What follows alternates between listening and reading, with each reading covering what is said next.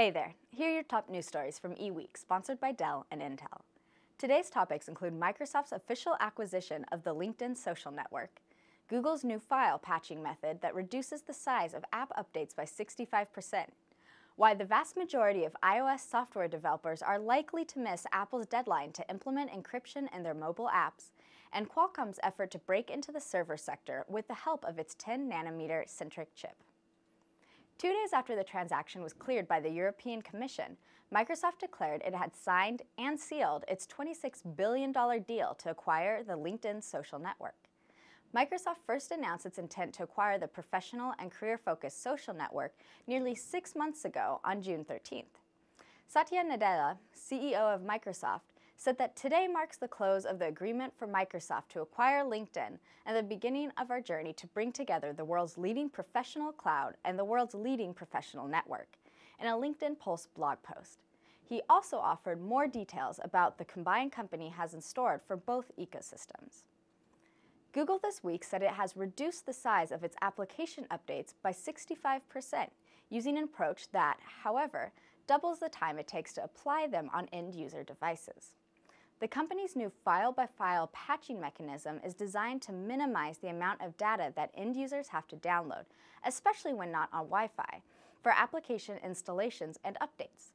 App updates using file-by-file patching can be up to 90% smaller than the full app in some cases, Google Play software engineer Andrew Hayden wrote on the company's Android developers blog. However, Google's analysis has shown that when a patch size is halved, the time spent applying it tends to typically double, Hayden said. Application developers for Apple's iOS platforms are running against an end-of-the-year deadline to encrypt all communications to and from iOS apps using the platform's encryption standard known as App Transport Security, or ATS, mobile app management firm Appthority said on December 6th. So far, only 3% of apps currently seen in enterprise environments implement the mandated communications encryption. Appthority found in a recent analysis of its collected data.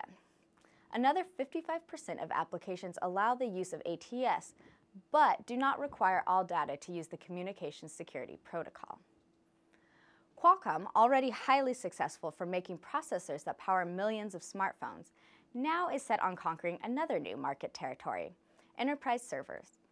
The San Diego, California-based chipmaker is climbing into a tank full of internationally successful sharks, with familiar names such as Intel, AMD, and ARM. Qualcomm sees itself as becoming a liberator of sorts in the server processor world in its quest to bump Intel from its position on top of the server processing market. The processor maker showed a small group of tech journalists December 7th its first ARM-based server chip with 48 cores, produced in an advanced 10nm manufacturing process. It's called the Qualcomm Centric 240.